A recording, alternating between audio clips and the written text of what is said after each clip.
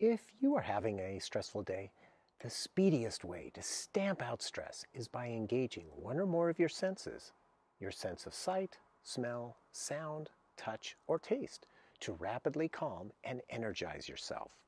With that in mind, here is one idea for each of your senses to help you reduce your stress. Your sense of sight.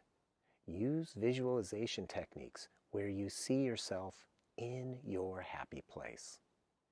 Your sense of smell. Light a scented candle.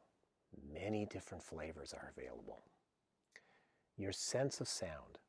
Listen to a short podcast or audiobook, such as the 7-minute one I host, the popular Winning at Business and Life podcast. Your sense of touch. Give a hug to someone special to you. Your sense of taste. Sip a hot cup of coffee or tea.